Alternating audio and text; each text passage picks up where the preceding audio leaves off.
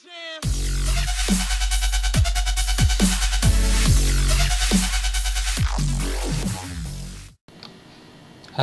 it's lexvi here again with a new tutorial. So on tutorial, the new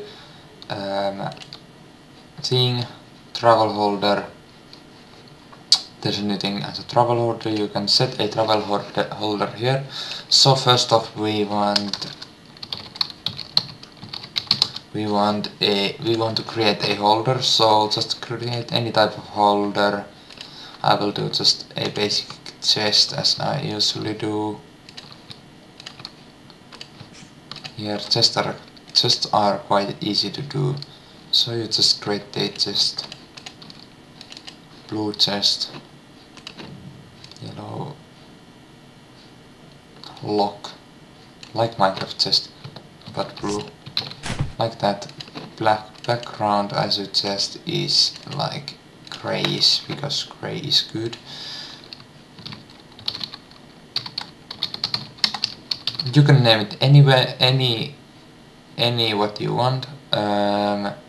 You don't have to have anything in here. This can be empty. No editing there needed, so you just create it.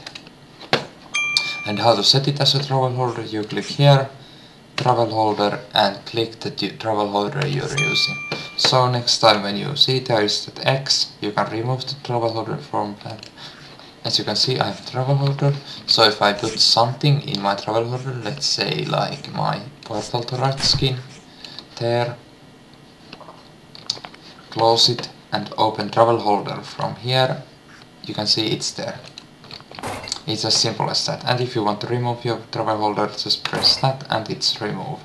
And you will have to choose a new travel holder. So I will delete this, because I don't need it anymore. Oh god, I thought I deleted my blocks chest. But yeah, that's travel holder tutorial.